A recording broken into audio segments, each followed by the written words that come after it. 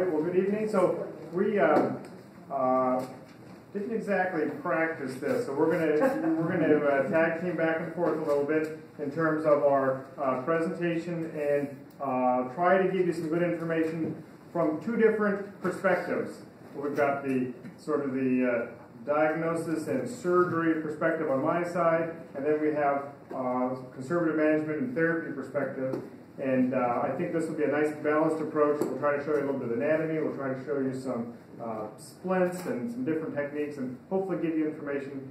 We don't want to get too detailed. On the other hand, we want to make sure that you leave tonight thinking that you learned something and benefited. And then, of course, we'll keep this fairly informal. If you have a question, raise your hand, and we will try to answer your questions. And with that, we're going to try. We have a pretty comprehensive schedule. We'll have to kind of watch our time to make sure we don't go overboard. But we'll try to cover these topics. So carpal tunnel, which is numbness in the hand, cubital tunnel, which is at the elbow, which can cause numbness in the hand as well, and then some other problems, trigger finger. That's, I'm sure you've heard of that. We've got a couple of overuse problems like the de Quervain's tenosynovitis and tennis elbow, and then some other sort of unique problems like the contractures. So we'll try to cover these items. So I think we'll let you start first. Let's see how this works. We'll try to switch to your slideshow, and then when you're ready for me to take over, just let me know. So we kind of covered that, so I'm going to go to what I do next. When I do an assessment, I look at the whole patient. I don't just look at what they're complaining about. I look at everything, both sides. I need a detailed history, how you got hurt, how long you've been hurt, if it's a second, third, fourth episode, if you've had treatment before. And then I put up some of the instruments that I'll use to soften scar tissue. These are Graston instruments. These are stainless steel. They look a little foreboding, but they work really, oh, it's a little terrifying. They work really well to soften scar tissue, fascia, and get someone, if their tendon is stuck, gliding easier. This is a dynamometer. I use that to measure grip. These are Sims-Weinstein monofilaments, so I use that to check sensation. They're graded with pressure, and they're different widths, and it's very light touch. I use that as part of my assessment. So when I look at someone, I'm looking at strength, if something's blocked, if it's not moving well, if they're weak, if they have flattening of hands and atrophy, if they're substituting, or if all the provocative tests for each different thing come up positive, then it's a red flag. Okay, so we will talk a little bit about lateral epicondylitis.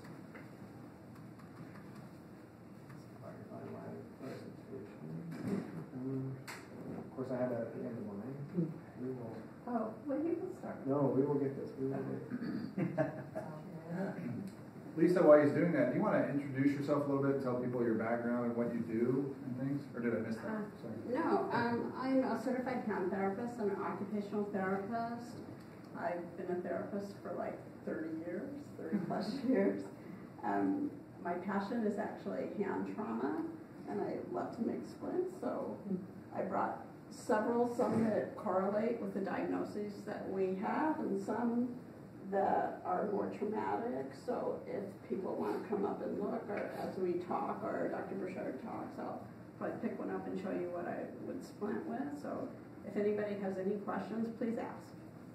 We're going to go just a little bit out of order because Lisa's prepared a couple of nice sections to her talk that we're going to kind of let her focus on, and then we'll kind of jump back to my some of the pictures I put in. Chris, did you have? I was just going to say, some people got the flyer, but you might want to introduce yourself. Okay, so Keith Birchard, so I'm an orthopedic surgeon here at Washington Orthopaedic Center. I've been here, I think I'm coming up on 10 years now. I'm actually from Chehalis. I grew up in Chehalis and graduated from WF West, and then went off to Seattle for undergraduate school and University of Washington for medical school, and then to Ohio for my orthopedic training. And so I do general orthopedics, but sort of a special focus on hand surgery and upper extremity. So I do a lot of these surgeries that we're going to talk about today. And so, and I have 3 partners here at the practice, and we all do hand surgery and a lot of these procedures, and we would love to see you anytime. So, not that this is a big advertisement, but it sort of is a big advertisement. You understand, it's a big advertisement. We'd be happy to see you anytime and make an appointment. And if it's a problem that we can't solve, we will certainly try to point you in the right direction. So, so let's just my brief overview of the epicondylitis problems, and then we'll at least kind of go into a little more detail. So people may have heard of tennis elbow or golfer's elbow. Have you heard of that? So, so tennis elbow, for me, when I describe tennis elbow, it's pain at the lateral aspect of the elbow, right here at this sort of knobby piece of bone right here. And that's where some of the muscles attach. And tennis elbow, it's the backstroke. So when you do your backstroke, not that I know how to do tennis very well, but backstroke, you've really got to stabilize the wrist. And you're using the muscles that extend the wrist, and that's where you are stressing that attachment, where those muscles attach to the bone. And then in golf, and I'm even probably worse at golf, but in golf, you're using some flexor muscles that attach to the medial side of the elbow to hold your club. And so golfers can get this similar problem at the medial aspect of the elbow. And it's an overuse problem. It's a repetitive microtrauma where the muscles will tear, and then they'll try to heal, and they'll tear because you keep doing it, and you develop this very painful attachment for the muscles. And it can be a tough problem. It can take up to a year to get through this, even with all the treatments that we'll talk about. I'll just try to show you a couple of pictures. This shows the tennis elbow, sort of an artist's conception of what that repetitive microtrauma and the partial tearing of the muscle tendon where it attaches to the bone. And again, this shows you the medial and the lateral. So the lateral epicondylitis or tennis elbow, and then golfer's elbow. So, well, here I go now. I will jump over here and let you speak some. Okay, so the tendonitis is when it is inflamed. He already showed you the anatomy. The tendinosis is more a degeneration, sometimes tearing, and usually what I do is I'll put people in a resting splint. It's somewhat controversial. I don't know how you feel about the BAMs anymore. I'm willing to try them. It's a good intervention to try. Okay, and so I don't need to show you my anatomy. I already did. It's usually right here, and the pain can be absolutely brutal. And sometimes I'll see people with both lateral and medial, and they kind of come in and go, do something. So a lot of people that do repetitious stuff I'll see. Racquetball players I'll see a lot. Not so much tennis, but people that do heavy manual labor. And then we do several different provocative tests, like wrist extension and turning, and usually they can't tolerate it, they'll withdraw. And usually it's the shorter extensor on the lateral side that bothers people most, and usually when I get into the muscle belly, they didn't realize how much that hurt.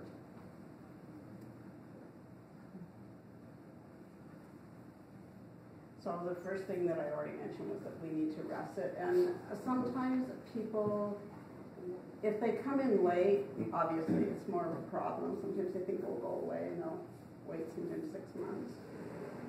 And it's gardening season. It will be interesting because they get so swollen up sometimes I can see it clear across the room. And so when we start therapy, we immobilize them, and then when their pain is about 2 or less, we'll start to do active pain-free motion.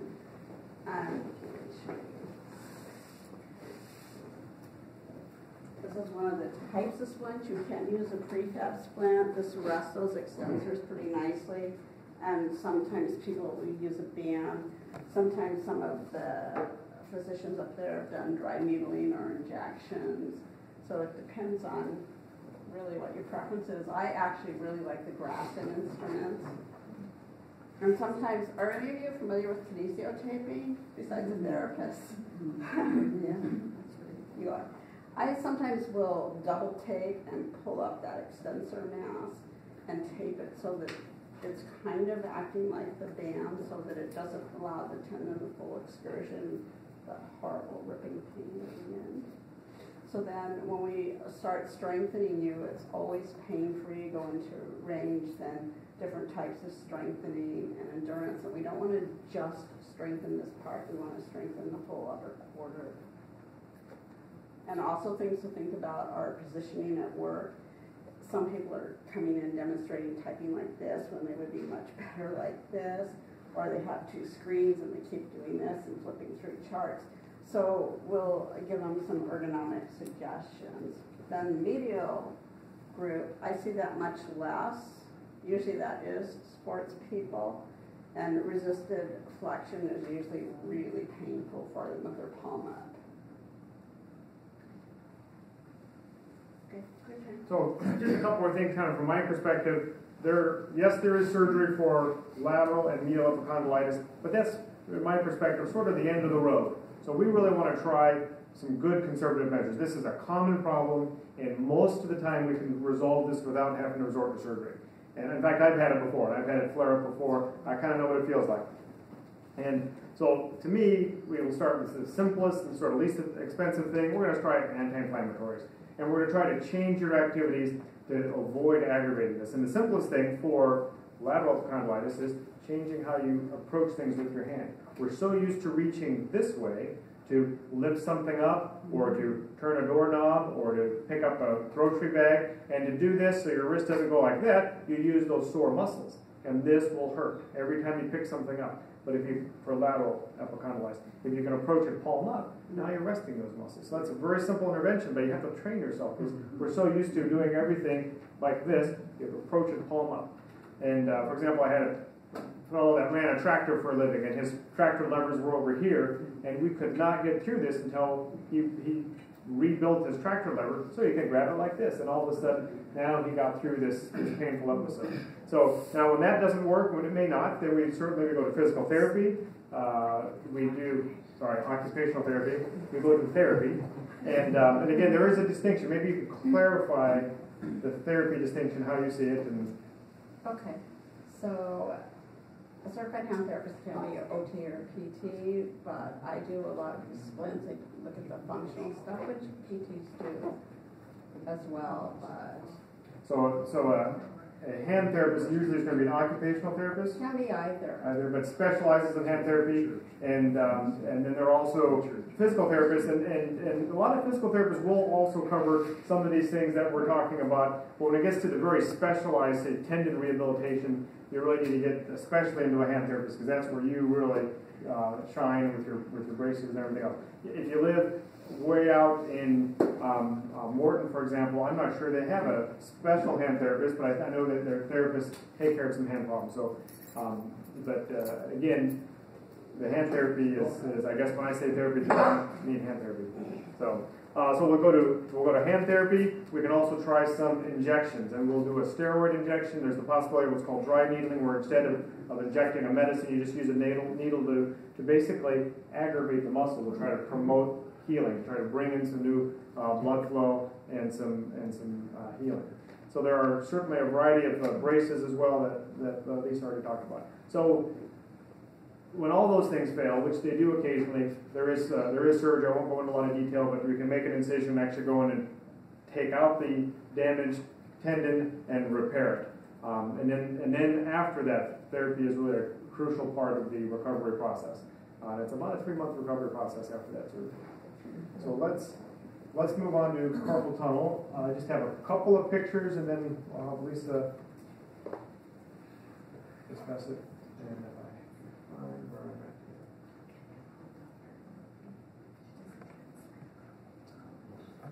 So, no, there we go. We'll just go through a couple of these here. Carpal tunnel, also called median neuropathy, because it's the median nerve that's being compressed. This is a very common problem where the median nerve is coming down through the wrist, and it passes under what's called the transverse carpal ligament, which is labeled here, the white band kind of going across. So underneath that same ligament are all the tendons that run your fingers. So the muscles are in your forearm, the tendons then pass under that ligament and out to the fingers. And over time, you can get some buildup of what's called the synovium, or the padding around the tendons, and then develop compression of the nerve. So if you think about a tendon is a very soft and floppy structure until you put it under tension, and then it's rock hard like a cable. And so, of course, when we're doing things with our hands, that's exactly what we're doing, is we're putting those tendons under tension. So they're very firm, tight structures, and then you've got that soft nerve in there. And so as you grip and twist, for example, those tendons will sometimes move and catch that nerve and really tweak it. And the area that nerve covers would be these three fingers and this half of the ring finger. So that's the sort of this group of fingers for the median nerve that we're talking about. If it's severe, you can actually lose the muscle mass in your hands. So these are called the thenar muscles, or the base of the thumb muscles here. And that is supplied by that nerve after it passes through the carpal canal. And so if you've got bad carpal tunnel, we don't want to see this. We want you to come in well before this so we can help you out. So this can be permanent. If you lose those muscles, that muscle mass, that's really, that can be permanent. And again, we'll just briefly mention that if we get to the surgery, essentially we're trying to release that tight band, the transverse carpal ligament. And again, just it can be done open with an incision, as labeled here, just an incision in the palm, or there's also, we can do it with what's called an endoscope, which is a little camera and a screen, and we work through a little bit smaller incision, kind of work inside. And let's see if we can flip over to your talk. That one, and tell us some more details. So he hit all of the anatomy. So patients usually are complaining of dropping things, waking up at night, buzzing that they can't get rid of. So then we'll do an evaluation. Frequently I'll put somebody in something like this, or a prefab Velcro splint. We don't want them pushed way back because that pushes increased pressure onto that median nerve. And so we want to try to keep them in neutral. And I'll teach them tendon gliding, median nerve glides, which kind of glide it a little bit.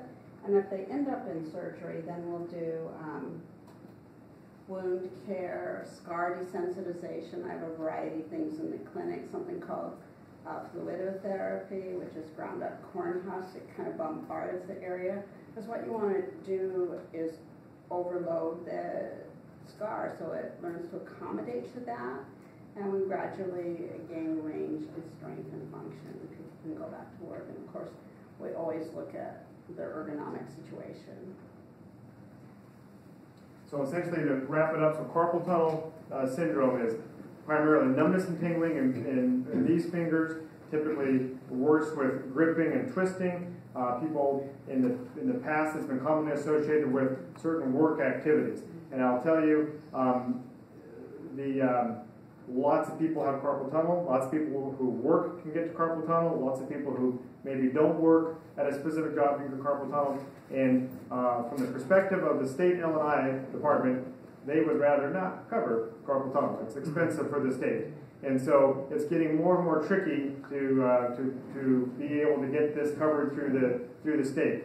Either which way, if you have it, you have it, and we would want to do a clinical assessment. There's a test called the nerve conduction test, where you actually measure the speed of the nerve as it sends a signal, and then we can determine how bad is the carpal tunnel, and is this something that's going to need aggressive treatment or not.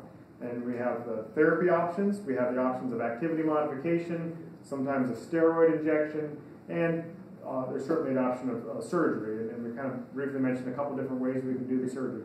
Most people do quite well with the surgery and are back to all of their normal activities in an average of about 5 weeks. And that's an average. So it means if you go back to maybe an office job or a light position, you might be back within even a couple of days or a week or two, versus maybe a heavy construction job, you really could be out of work for a couple of months, recovering and really getting your strength back. Again, this is where the therapy can certainly be critical.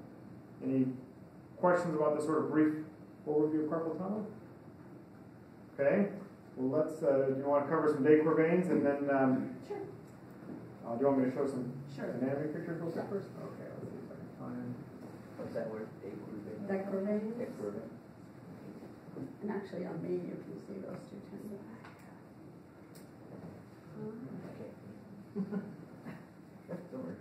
Well, just briefly, Decurvains, it's named after, I suppose, Dr. Decurvain. I guess I could look that up. Sounds kind of French to me. But it's an overuse of a couple of the tendons here in the back of the wrist. There are actually 6 channels here in the back of the wrist for our extensor tendons that extend the fingers or straighten the fingers. And there are 2 that control the thumb that particularly cause a lot of grief. And I think the reason that is the thumb, or the wrist has to do a lot, and this side of the hand does a lot, whether you're bending the wrist up and down this way or back and forth. And to make this corner, you have to have a channel to guide that tendon along so it'll make that corner. Otherwise, it would just bowstring straight across, and that wouldn't be very useful for us. And so there's kind of a tight spot right there, and 2 tendons in a tight spot are very easily irritated. And it's typically this kind of a motion. So I tend to get it, here I go again, when I'm hammering a lot. If I'm going to do a project at home, I'm building a fence, and maybe I've had better hammering technique, but that's what tends to set it off for me. I had people talk about lifting a lot of boxes in this kind of a position, or a mom lifting up a child, under the arms, and it's a lot of this activity can really set that off. And it can be quite painful to the point where you can't do that. You can't lift up your little baby because your wrist hurts so much. Here is a picture of that series of tendons, and looking at just sort of those first 2 tendons that go to the thumb. And again, they pass under a band here, similar to the other side, this transverse carpal ligament for carpal tunnel. This is the extensor retinaculum. It runs all the way across the back of the wrist and sort of guides the tendons along. Just a little more of an up-close view of the 2 tendons in question. So, if you want to, I think that's... I don't really think I need that. I think okay. ours are the same. So I see a lot of new moms that have it, or people that are doing repetitious work. I see beauticians that have it, people that are sometimes doing landscaping. And so what we do is we rest them. We'll custom make a splint, which is called a thumb spica, that'll rest those tendons, and I'll put them in a little bit of extension so they can't use it, because sometimes it's so swollen and so irritated they can't move. So we'll do that. Sometimes I'll use Grafton, I'll use ultrasound, sometimes I'll do a little bit of joint distraction, mobilization, and a lot of times I'll do kinesiotaping underneath on the splint just so they can rest, because sometimes people can use this tape, and you can use the tape either to support or inhibit or facilitate something. So I'll use it, and sometimes they can take this off and be a lot more functional with it, and they're pretty happy, especially the new moms, because splints are a little bit hard for a new baby. So then we progress them through modalities, isometrics, then strengthening, back to activity.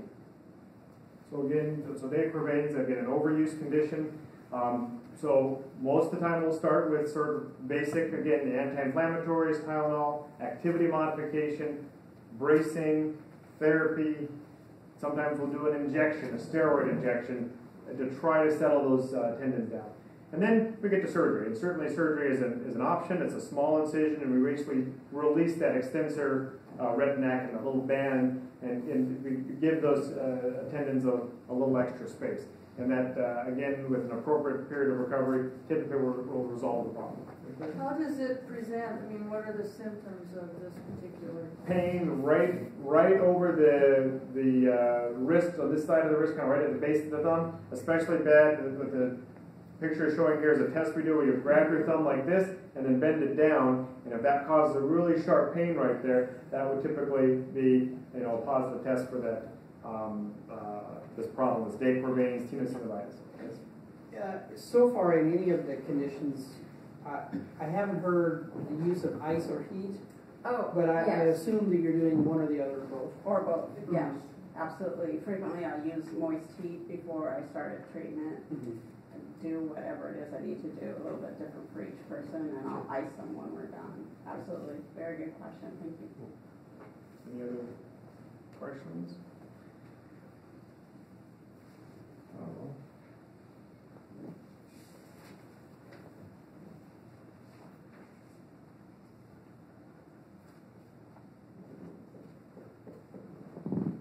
maybe we'll just, I'll just kind of run through some more of my slides. Every Yeah, time. well, Is that okay? Sure. Why don't you talk a little more about ice and heat, because it's not clear which. Do I get to pick? No, usually I will prepare somebody with a little bit of moist heat because it makes their tissue more extensible, and depending on which overuse we're talking about, then I can get in there and work on it a little bit better. If I'm going to do Graston instruments, then I may heat them first and then use that combined with maybe some mobilization depending on which thing it is, and ice I'll use afterwards too. So I shouldn't do either myself. Probably be advisable to have therapists assist you. I'm a little easier. Oh. You can do it tomorrow. And you should try it. There See you which one works better for you. Oh, that's My thought would be, if I'm worried about pain primarily, I think ice is a good way to sort of dent the pain. If I'm interested in getting the tissues to be more pliable and flexible and healing and stretching out, then heat's going to be good. On the other hand, you're an individual person, and I like to tell people, try it and see. We'll try it for ice and see what ice feels like. Try some heat, see what that feels like. Maybe alternate. Maybe use that at different stages of your recovery. It's really individualized. But what feels better may not be the remedy. Yeah. Well, if it's so hot that you're making it swell, No, but I that's mean, a good tip. Yeah. Okay. So and it just depends on sort of the phase. A lot of times we use ice more in the acute phase, again, Right. the pain control phase, and then switch to heat more in the healing phase of a problem. But I don't necessarily want to tell somebody to do something that's going to cause pain either. So Right. that's where I tend to be a little more flexible. So let's talk about a little about cubital tunnel. So we talked about carpal tunnel, which is the wrist. The carpus is the wrist. And you remember from the Bible, how many cubits did Noah make his ark? Well, they're talking about the space from the long finger to the elbow, and so the elbow is the cubital area. And so cubital tunnel is compression of the ulnar nerve, a different nerve that's at the medial aspect of the elbow. It's your funny bone. You've all smacked your funny bone, and you get that zap down your hand here to the small finger primarily. Also, this part of your ring finger. And that's the ulnar nerve, and it's a kind of an exposed spot right there where you really can bump it. Now, some people will get a chronic compression, not just I bump it occasionally, but my hand is always going numb and tingling. It tends to be worse with talking on the phone a lot. It tends to be worse if you have your elbows resting on something like, I did it. Here it goes. Yeah, I feel like I'm like the poster child. Console of my car. I drive my Suburban. And I put my hand right there, and my hand goes numb every single time. I have to move how I drive. I don't know. Apparently, the Chevy engineers did not have cubital tunnel syndrome, but I certainly get it when I drive that. So I don't drive that vehicle very often. So it can be your armchair at home. I take my glasses off and go into bed. I'm reading my book at night, so of course I got to go like this, right? And then my hand starts to go numb because I'm flexing that elbow and putting that nerve under a little bit of tension where it makes this corner, the sharp corner right here, and now that it's going to put that nerve under some pressure there. So here's just a little picture of it. So that's the top of the arm and the forearm down below. You can see where that nerve is going to pass through this cubital tunnel, and there's about 5 different areas where that can be compressed. I didn't put the picture in that shows all the different 5 areas, but there's about 5 areas where this between the muscle bellies, where just underneath the what's called the fascia, right there at that corner, whether it's distally between another couple muscles here in the forearm. And so, if it comes to surgery, here's an example of a surgery picture. You have to make sure that all 5 of those areas have been addressed. And then I'm jumping ahead a little bit, but if it comes to surgery, you also have to make a decision. Do you keep the nerve in this little channel here, or do you move the nerve forward to kind of give it a shortcut? So instead of coming down to the tip of the elbow and back, I can give it a little shortcut, and again, to take some of that tension off the nerve. There's pluses and minuses, and that's a detailed discussion we would have. But so the conservative, yes, ma'am. What's the recovery time post-op on that surgery? For surgery like that, it can be, again, a couple months of recovery because you've got to have initial healing of the tissue and the scar, and then we need to work on mobilization, and this is where therapy is really important, to work on the mobilization, and then even some re-strengthening if we have to, if our muscles have to be re-strengthened. You want to talk about recovery? Sometimes I'll put them in a posterior half shell or a soft splint, depending on which surgery they did, if they had to move it or if they just released it. And it also depends, again, on the person, how they're recovering, and what kind of work they have to do. If they're going back to heavy manual labor, it's altogether a different game than if they're going to do secretarial kind of stuff. So I would agree, at least a couple months or more if it's heavy manual labor.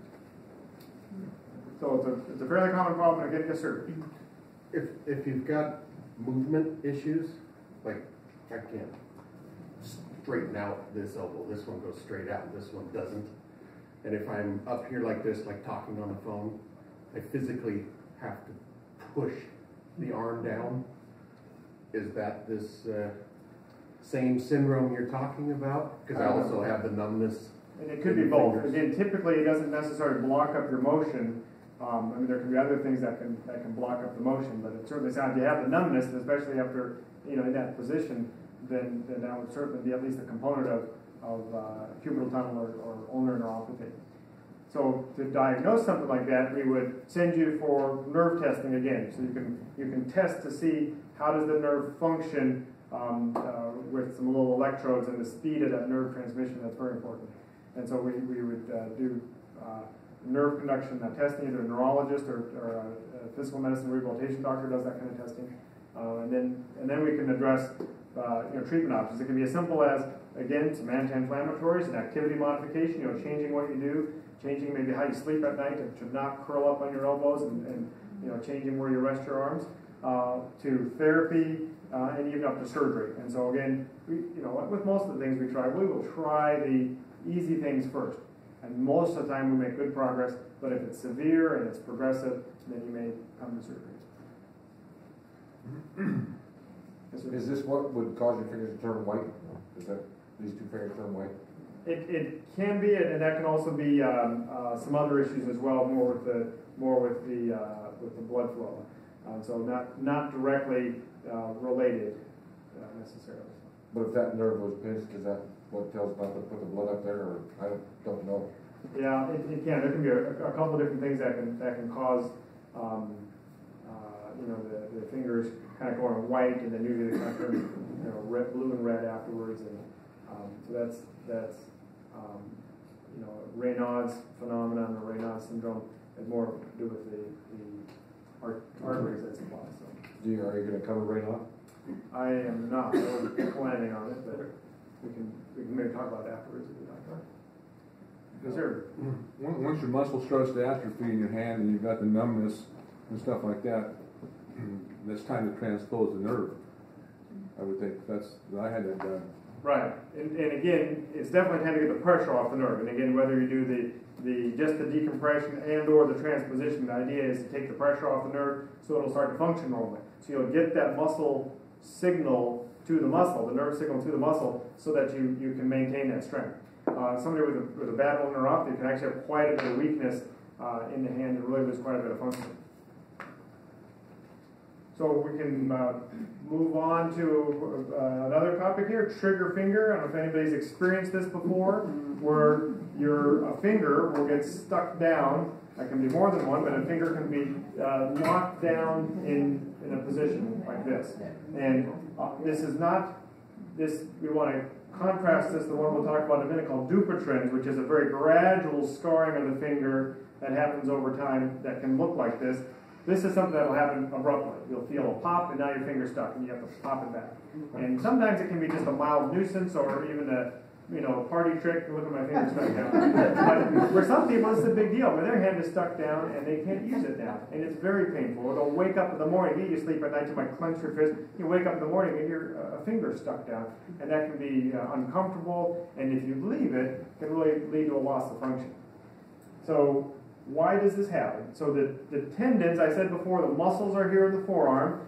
They come up through the carpal canal, the tendons, and then the tendons spread out to the fingers. And right about here, the tendons enter into a tendon sheath for each finger. You can see there's a series of pulleys or sections of the tendon sheath. It's very similar to the guides on your fishing pole. So you have to have that series of guides on your fishing pole so that the pole will arc down when you catch your fish, right? And so if you didn't have that, well, it would just go from the reel to the tip, I guess, and it wouldn't be very effective. And that's what we need. We need that series of guides so the fingers will curl down in a nice organized fashion and not just bowstring straight across.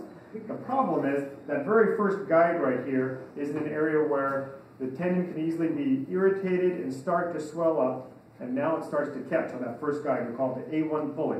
And if you can imagine a rope in a pulley that you might have in a barn, if you have a knot in your rope, it's not going to go through that pulley. It's going to get stuck. If it's a little knot, you can pull it through, but you're going to feel it every time. And if it's a big enough knot, it's just not going to work. And that's what happens here. Is you have an irritated tendon, it'll snap and pop a little bit, and as that swelling gets worse, it'll get stuck, and it can get stuck down. Let's talk about some therapy. Okay. So sometimes I see them before surgery, sometimes after. It can be pretty uncomfortable, especially if it's multiple digits. So then we may splint them to block that A1 pulley so that they're not hitting there, but still gliding their tendon in front of it and behind it. Sometimes I'll get just an injection and we'll keep working gently, and that works pretty well. If it's a single digit, we can do something like this. You'll see a lot of different gadgets that people say will cure it. It's not going to. So then we'll progress them through therapy. If they need to have it fixed surgically, then we'll progress them through therapy afterwards. So it's, again, we will try the easy things first, one second, and things like anti-inflammatories, activity modifications, some nighttime splinting. We'll also try an injection sometimes, a little steroid injection, try to reduce the inflammation around that tendon and around that A1 pulley. If those things don't work, fortunately, it's a fairly easy fix, an incision, and we go and we release that A1 pulley, and then fairly quickly people get back to their activities and function. Yes, sir? Do we know what the etiology is? I've had it in multiple fingers, and it's gone away except for this one. I don't use it in traffic, really, but it's the one where I wake up at 2 o'clock in the morning and it's down here. I'm curious why it happens, and then why it may have gone away in some other fingers, but sort of persists.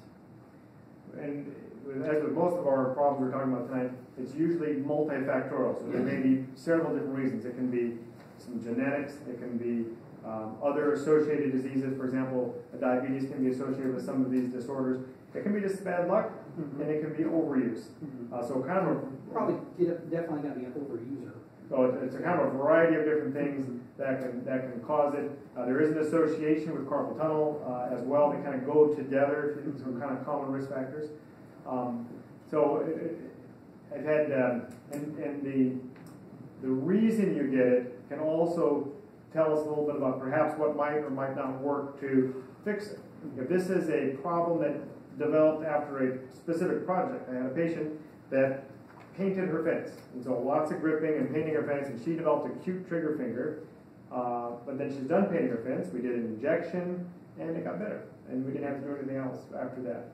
On the other hand, if this is something that's come on very gradually over years, maybe multiple fingers, and there's not one specific activity that you associate with what's causing this, our chance of getting this to resolve completely with one injection is really less, and then maybe we talk more about the surgical options. So it can be a whole variety of causes. Sometimes what I'll do is look at tools that people use, and I can modify those with foams or splint material in the clinic to give them a broader base, because if it's a really narrow tool that keeps hitting and they have to use it, it's going to continue to irritate that area. So that's something to think about too. Yeah, maybe a broader grip on, like the tools with the big foam handle around it, sort of, or padded gloves. That's another suggestion. Well, we can talk about another problem. If there are no more questions, a ganglion cyst. Again, a very common hand and upper extremity problem. People, the most common spot would be a bump here at the back of the wrist, and it can be raised up. Now, here's an example of one on the volar wrist, sort of the second most common place. I see it right here, kind of where you feel your radial pulse right there. So it can be a visible bump. Sometimes they can be quite big. They can fluctuate in size. It can have. I've had little kids come in with these. I've had adults and grandparents come in with the ganglion cyst. Sometimes they happen due to a specific issue, like some underlying arthritis, and perhaps the wrist joints are producing some excess fluid because of arthritis, that can bubble up to form a pocket of fluid, or it's the tendons, the tendon sheath can produce some excess fluid, or it can just be bad luck. It's hard to say in an 8-year-old that they're overusing their hands, so sometimes it just happens. But it's the joint fluid or tendon sheath fluid that lubricates that tends to make this pocket here, again, at the back of the wrist, at the roller wrist, or this bottom of the wrist, or even sometimes in the hand around some of the tendon sheaths. I don't know if you ever see those problems. I don't know. Not too often. Usually it's either the front or the back of the wrist. It's not a dangerous problem. Sometimes people don't like the look of it. Sometimes it causes pain. If you have a big bump here and you bend your wrist back, well, that can certainly crowd the back of your wrist here and cause pain. And again, conservative management. Anybody remember what your grandma told you to do? Hit it with the Bible. Hit it with the Bible, right. So, sometimes people will try that, and I don't discourage that if they want to give it a try. I don't tell them to do that in case they hit it too hard. But that certainly can work. And essentially just rupturing this pocket and spreading that fluid out. It does cause a little pain until that resolves. So, and that may be it. That may be all you need to do. If that doesn't work, we can certainly try to aspirate the fluid out. It's a fairly thick fluid, and you have to really put a pretty big needle in there to pull it out. The challenge I have with that is the pocket is still there. So that pocket will tend to fill up. So aspiration tends to be a temporary fix. And then, if it's really a nuisance, we can certainly make a fairly succinct incision and take it out. And most of the time, that will resolve it. Now, unfortunately, the source of the fluid is still there. That's going to be, again, the tendon sheath or the joint. And so it can come back. And so once in a while, a patient has to come back for a second or even third surgery if that cyst will come back. Most of the time, years later. Any questions about the ganglion cyst? Can you get it in your elbow? You can. That might be something slightly different that we'll cover in a minute. That's probably olecranon bursitis. Yeah, Birchard. Bursitis. So we'll look at that in just a minute. We talked about Baker veins. Let's see if I can get it. Here's another common hand problem called a Dupuytren's contracture. And again, here's that finger cocked down, but this is something that's happened very slowly over time. And what happens is you develop a band of scar tissue that very gradually can pull the finger down, one or two fingers, the most common being the small finger or the ring finger. On this example, we've got sort of two different levels of severity. The one finger's bent all the way down and it's stuck. You can't bend that back. It's stuck. It's fixed down that position. And the other one's kind of about the joint, but you can see that band coming, from the palm at this level down to the finger. It gradually progresses over time. Sometimes you'll initially see some sort of thickened callus areas or some dimples in the skin. That can often be early Dupuytren's. So what is this? This is a contracture or a scarring of the layer in the palm called the fascia. And this is the layer that makes the palm of your hand a useful layer to work with. Try doing some work with the back of your hand, you would just tear it all up. It's too soft and not a sturdy layer. The fascia is what makes this a nice working surface, and that fascia will start to gradually contract. There's often a genetic component. It's more common in people of Northern European descent. And so we might sometimes will ask about what your heritage if you come in with this. You might see it in a family. May have, well, yeah, my dad had that, or my uncle has that. So it can certainly be attributed to some of your hand activities. Your work activities can aggravate it, or prior injury or wound, and sometimes it can just be bad luck. You can get the same problem other parts of your body as well, like in your feet, for example. But we'll stick with the hands today. You have any?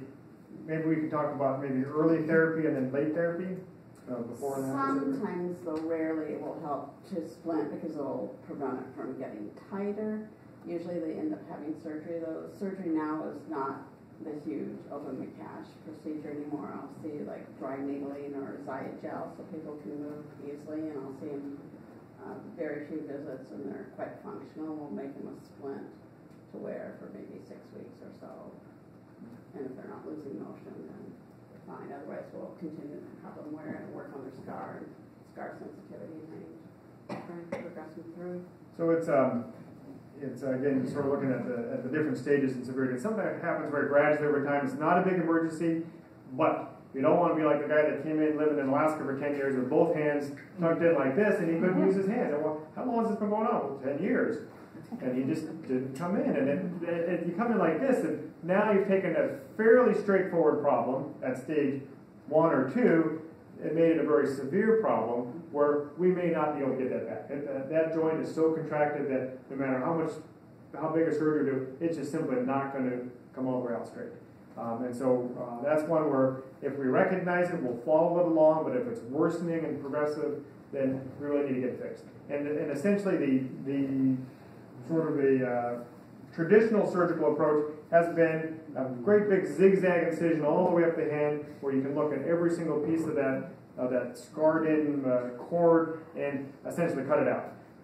Now we can, especially if we can catch it a little earlier, we can do a little more limited incision and still take out the cord, or sometimes we can just release the cord, even to a percutaneous approach where we can just feel it and release it and straighten it out. You mentioned Xiaflex, which is a new medicine that actually will dissolve the cord. And some of the hand centers have had really good luck with that. I haven't pushed that too hard because, at least up to this point, the single injection of that has a price tag of about $3,000, and insurances have not been really good about covering it. So I've kind of been a little hesitant to say, well, you know, would you like to spend this much money on an injection that may or may not work, that you might have to try a couple of times before you really get it to work. So, but that is an option, and it's an enzyme that will actually dissolve that scar tissue itself, and then you come in a day or two later and just kind of snap it, pop it straighter. It can come back. Again, any scar tissue or any surgery done for scar tissue is going to result in more scar tissue, and so that scar tissue can start to contract again over time. You might say, well, that doesn't, biologically, why does that happen? That doesn't seem like a good idea. But if you can imagine a scar, let's say you have a wound, and you need that to heal up. There are actually contractile elements in that scar tissue that will help you shrink the size of that wound over time. So having scar tissue that contracts is actually a very useful thing for the body. In this case, though, it's kind of scar tissue gone wild, and then it causes a problem. So the ability to have scar tissue that contracts is really a benefit most of the time. Okay, we covered our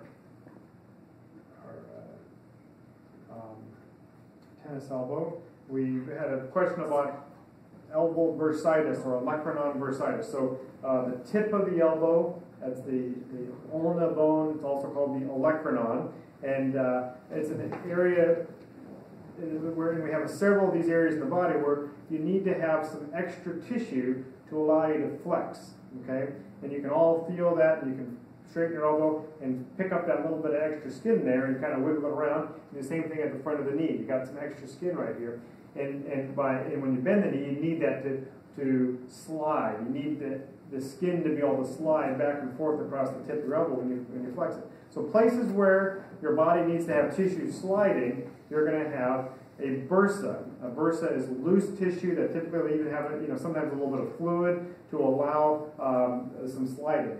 Now, what happens when that goes wrong? That's an area that can very easily swell up and quite dramatically form a big pocket of fluid. So bursitis or inflammation in that bursa sac, now it fills up with this big pocket of fluid and then can be unsightly, painful.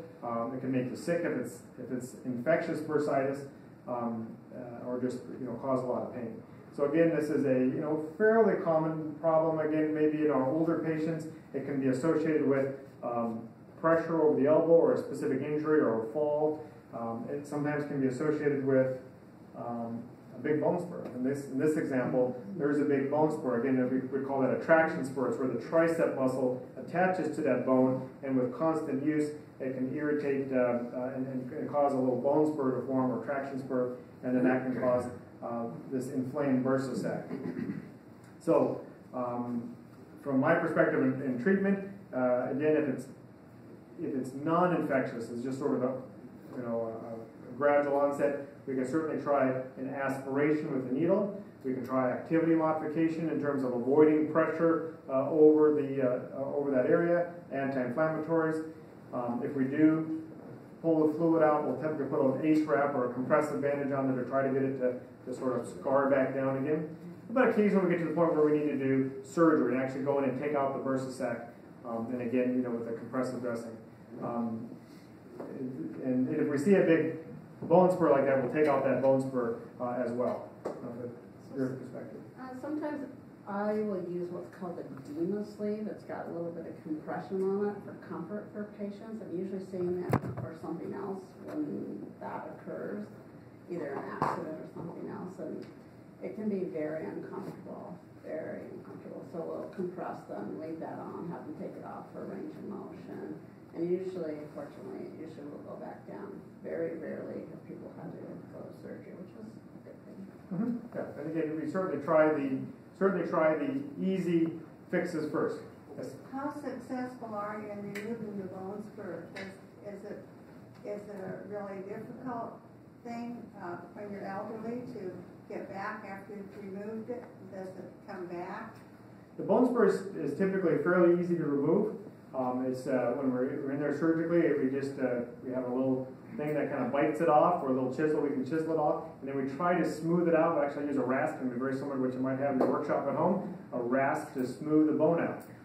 Associated with that, there may be a little tear of that triceps tendon where it was attaching to that bone spur or deeper, and we'll put a couple of stitches down. So that's pretty straightforward. Depending on how big that tear in the triceps is, that may extend the recovery a bit, because then we have to be careful not to overuse, and then even go to therapy to work on range of motion, and then even strengthening once we get through the range of motion. Any other questions about that? How are we doing on our time?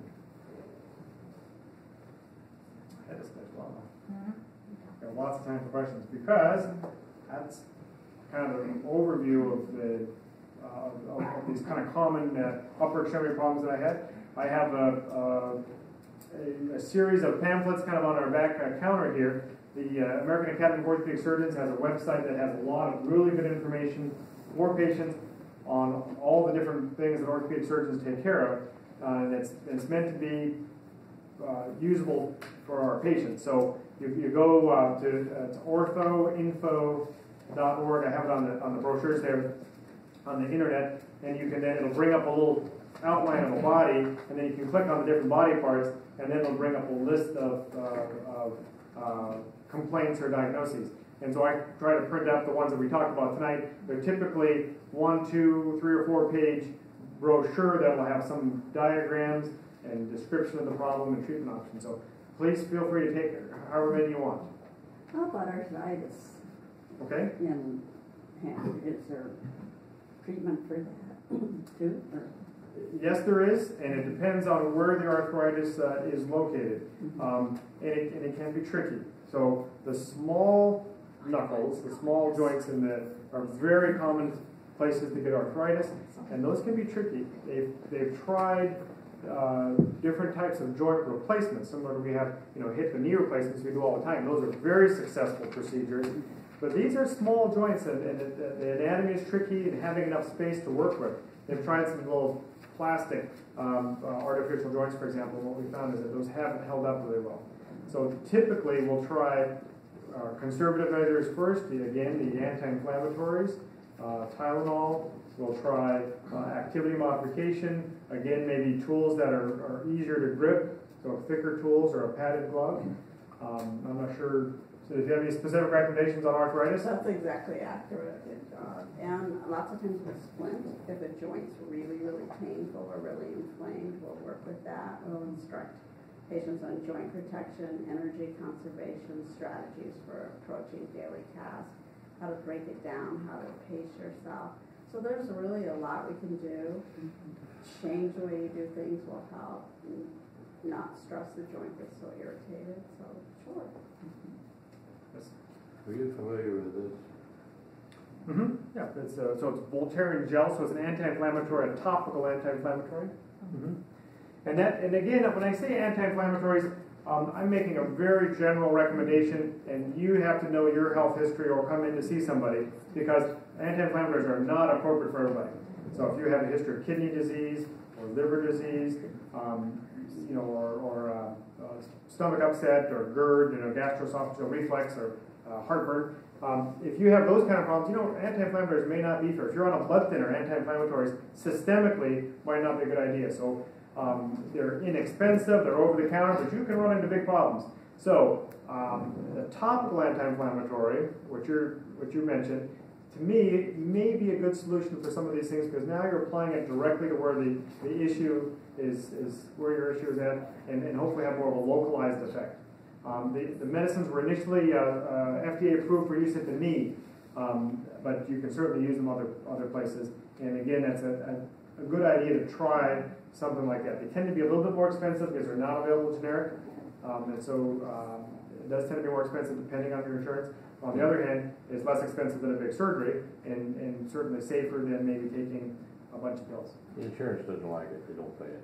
They don't like it, correct, because it's new and it's not inexpensive.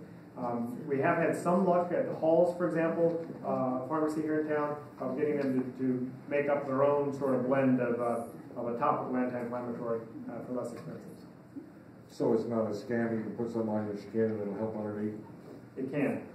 Remember DMSO? That used to be a real common thing people would use for like a topical. So one of the formulations actually has DMSO in it. Apparently, it's supposed to really help the medicine absorb through the skin and have more of a localized effect. So does it go in the skin and then in your bloodstream and then all over, or just right? It just soaks right through me, right there where it hurts. I like to believe that it soaks right there and has a localized effect. Okay. But on the other hand, there is going to be some systemic absorption, absolutely. So you typically though apply it to where it hurts, whether it's the knee, whether it's the hand. You're applying it there with the effect of with the hope that it's going to have the effect right there. I just thought that was mental. It can be, and actually the placebo effect can be very effective for some of these things. But again, it's sometimes patients really don't have any other options. If they're on an anticoagulation for a history of blood clots or atrial fibrillation, you just can't give them systemic anti-inflammatories. So we'll try that. Amazing. Yeah, well, I come in here a couple of weeks ago, and I'm in pain, these hands. And I wake up in the morning, 6 o'clock, I can't close. Man, it's killing me. And they scheduled me for a nerve test. And I'm still waiting on that nerve test. Evidently, there must be a lot of people over there waiting. Yes, and that's something we don't have control over the nerve testing. The nerve testing can either be done at the neurology office or at physical medicine and rehabilitation. They're both different providers, but they provide really excellent nerve tests. But it's a very detailed test. You'll see when you do it, it's a very meticulous test with multiple tests and data that they collect, and it just takes a long time. So they're unfortunately that can be the cause of a few weeks delay to get that. On the other hand, if we're talking about a serious problem, we want to know how bad is it, or do we have the correct diagnosis? Because there can be more than one thing that can cause numbness and tingling in the hand. Perhaps it's a problem at the neck, and I can do carpal tunnel surgery all day long on somebody, but if it's a neck problem, I'm not going to fix them. I have to know, is it here, or is it at the neck, is it somewhere else? So that's why that's really helpful. Yeah, that's what I got another doctor when he works with me on my bladder catch. And he told me, he said, Glenn, it probably is in your neck. He said, because you think of where you can't turn and they pop and everything. He said, that may help something. But I'll tell you right now, this is really killing me. I hope we can get it figured out for you soon. I hope so. Because it's really bad. Yes, ma'am. On TV, I heard an advertisement, probably for medication or something, about a connection between arthritis and it was eczema or psoriasis. Okay. Does that have anything to do with like hand arthritis or? Probably not as much. I mean, you're talking about psoriatic arthritis or psoriasis is the condition. People tend to have really scaly, they call them plaques typically on elbows and knees, for So example. it's psoriasis. So it's a systemic inflammation problem. So it's a rheumatologic disorder with a systemic inflammation, and they tend to have bad arthritis in, for example, the hips and the knees, particularly. So if you can address the systemic inflammation with the medicine they're advertising, you may be able to reduce that arthritis or the risk of the progression of the arthritis. Yes. How do you determine with testing between carpal tunnel and tendonitis? Well, you look at the symptoms, and again, tendonitis all by itself shouldn't cause numbness and tingling, for example. And so that might be a good way to look at it. So a nerve problem will usually have numbness and tingling, or perhaps, like we saw in the picture, the loss of some muscle mass, or the type of pain that you're experiencing, versus the tendonitis, which will typically be more of a swelling and pain. The nerve tests, again, that's where that can really help us out, because again, you're specifically testing the nerve function, and that should be able to help us clarify between those two. And I tell you, there's a lot of overlap between these symptoms, and sometimes there's more than one problem that we have to address. And how about arthritis in between all that? Absolutely. And again, Osteoarthritis. you bet. So for example, here you can have arthritis at the base of the thumb. You can have that dacor veins, and you can have carpal tunnel all at once. And it's all right here on this side of your hand, and it can be tricky. Again, that's where we order tests. That's where we try one treatment, try another treatment, and try to sort it out to get you feeling better. So where would you start? You know, would I start with you, or start, you know, when you got like multiple, you hit like 3 different things, and I can poke exactly where it hurts in multiple spots. Mm-hmm. But I've had neck problems, and I've had shoulder surgeries, and that you can't sleep at night type of thing. So where do I start? Well, I would start with your primary care provider, and again, the primary care provider is usually good at the initial assessment and try to guide you in the right direction. And then you have to pick the worst problem and start to work on it. So that may be a referral to a specialist, like one of our partners here in our office. And then we would try to say, okay, what's the biggest problem? Let's maybe order some tests like that nerve test, or X-rays, or an imaging study to try to figure out one or two of these problems and sort them out. And then we may say you need to go to the therapist, and the therapist can hone in on 1 or 2 problems, or they may take a broader approach and look at a number of different problems. Again, we kind of talked about, we both are going to take a look at it in terms of diagnosis and evaluation, physical exam, and so that's where, you know, by the time you've seen a couple different providers, hopefully we'll have figured out the correct diagnosis and, you know, guided you along. I honestly I don't have a family doctor or anything like that. We don't do sick stuff. But for that, I didn't know if I just call it down here and say, you know, I need to come in. I don't know how to describe it to you, but I need a doctor. Yeah, and you certainly can. And we certainly can start from ground zero here. Depends on your insurance. If then some insurances require that. I'll just put a little advertisement out there for primary care. Primary care provider is a good thing to have. You don't have to go to them all the time, but they can certainly guide you along the way in terms of general health and testing and things. So if you don't have a primary care provider, that might be a good place to start as well, in terms of just sort of establishing with somebody and developing that relationship and rapport. Yes? So Raynaud's is not similar to any of the carpal tunnels or cubicle tunnels, or? No, and I'm not a very good expert at the Raynaud. So it's not it can be associated with some of these other diagnoses, but not every person that has carpal tunnel will also have the Raynaud's.